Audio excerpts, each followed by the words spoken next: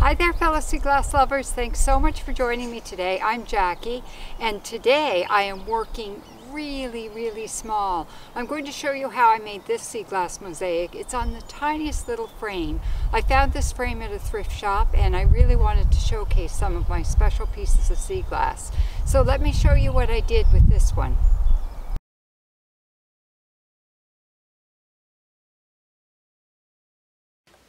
So for this project, I went to a local thrift shop and looked for little old frames. And when I say little, I mean little. This frame only measures 5.5 inches this way and 4.5 inches this way. And the glass in it is only 3.5 inches by 2.5 inches. And it's kind of ugly. I don't particularly like the gold paint. I do like the little gold clasp at the top.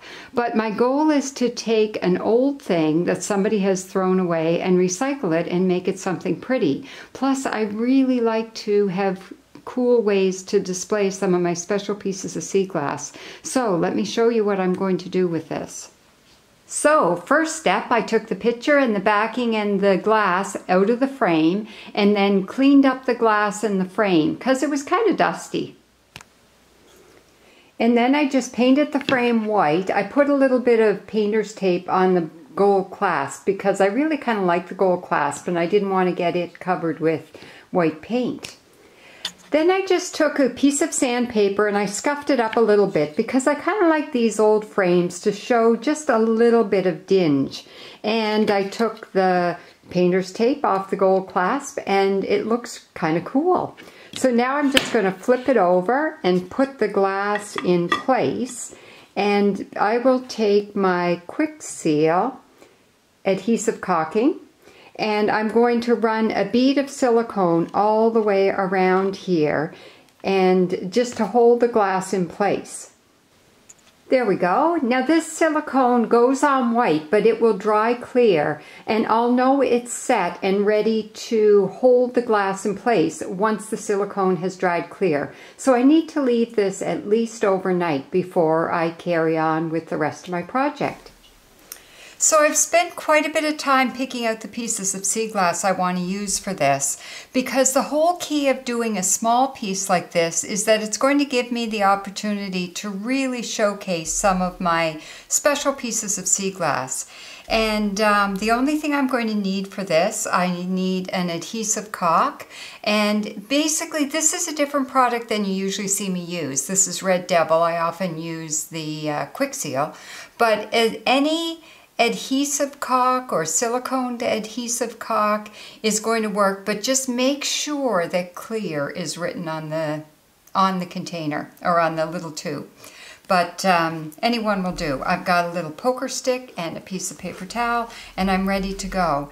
Now the key with these is this is one of those pot fillers. I did find it at the beach. It's not terribly pitted, so I don't think it's been at the beach for too long, but it's so cool. So I really wanted to showcase this piece, and I really wanted to showcase this piece of earthenware that I found. It's like that earthenware stuff with some green paint on the outside, and it is so cool. And to me, it looks like a flower pot. So then I just picked out some of my other sea glass, some brown to ground it, and this is the third piece. You can showcase more than one piece in a small little thing like this. This is a piece of purple sea glass or mauve, and so cool. So I'm going to use that for my flower stem. Couple of little leaves there, and then it's just the petals of the flower. So I spent quite a bit of time picking out which sea glass to use for this because it's a small piece. When you're doing a very large mosaic, you can put all sorts of different things in it and they kind of blend together.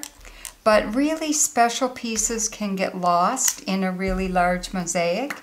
So that's where doing a small little piece like this can kind of help to showcase.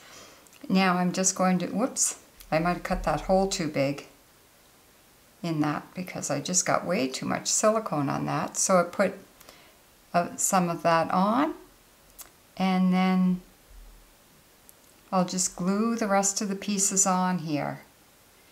And this won't take very long. The longest part in doing a piece like this is going through your sea glass collection and picking out all of those special pieces. And keep in mind when you're doing a small piece like this, you can't really get away with pieces of sea glass that aren't well finished or perfect, because in a small piece you can really notice every single piece of sea glass that you use. So take your time when you're picking out these pieces, and then just put some silicone on and glue them on, and then let it set overnight before you try to hang it or anything.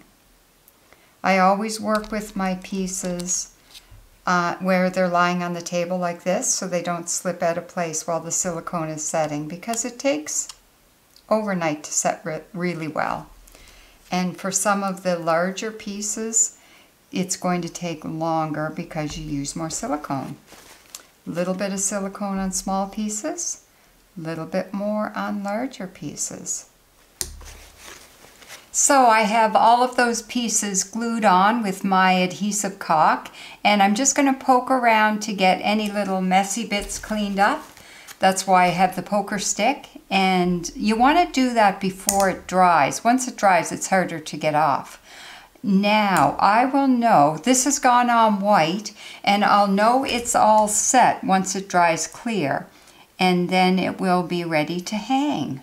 So I'll leave that to set overnight before I try and hang it. So the silicone has set, and if I flip this over, you can see that there's no white left. It's pretty well all faded into clear, and except there's a little bit of white, but that's okay. That will go away once it's been set for a while. I put a little label on that says little flower, and then I have my hook right in the middle so that I can hang it on a cup hook in the window. Let me show you.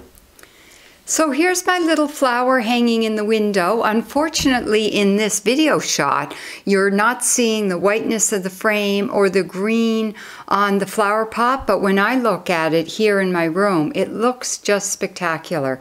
So it's a really good way to showcase some of my really special pieces of sea glass, and it's just sweet.